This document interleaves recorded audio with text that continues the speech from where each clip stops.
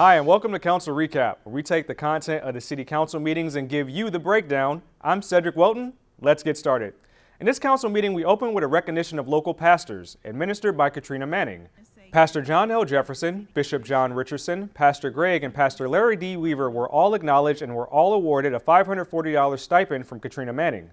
It was followed up by a presentation on the proposed new City Hall expansion and Civic Center from Office entitled, "The proposed project will have a new 3-story City Hall expansion with connection to the existing building, new public park with below-grade parking, and will be repurposing the Bank of America building." The council gave their input and asked to see another draft. Next, a presentation on the proposed new senior center was given by Rada Architects and Labib Funk Structural Engineers. The project will be funded with the money from the state and is proposed to expand, add a second story, green space, and be ADA compliant. Lastly, there was a look into the world of artificial intelligence given by City of Hawthorne IT Systems Manager Josh Armstrong. He discussed AI in action in municipal government and how it can be used to help streamline processes. In the resolutions portion, there were 3 resolutions this week. Resolution number 8445, approving the First Amendment to the City Manager Employment Agreement between the City of Hawthorne and Vontre Norris.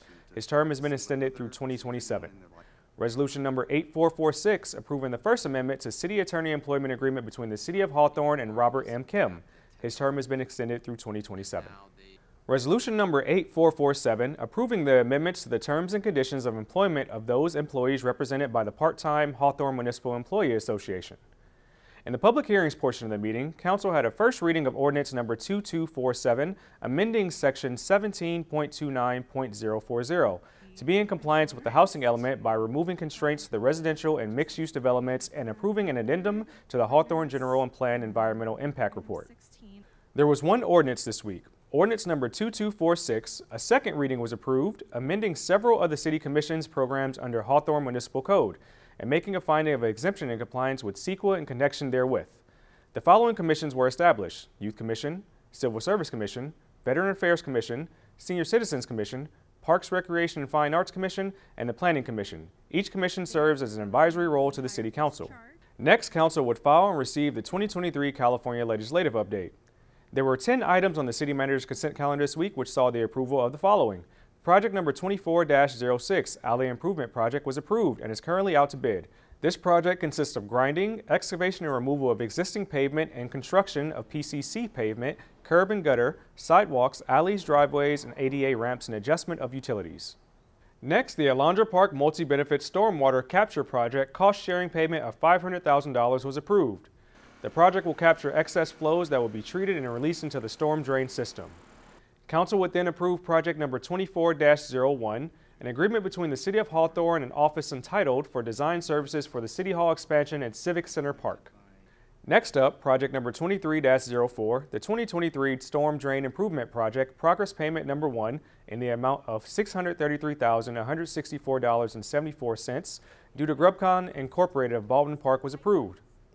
Following that was the approval of progress payment number 2 for project number 23-07, the Hawthorne Jim Thorpe Park and City Hall Council Chambers Lighting Project in the amount of $315,837 due to Huntington Beach Electric Incorporated.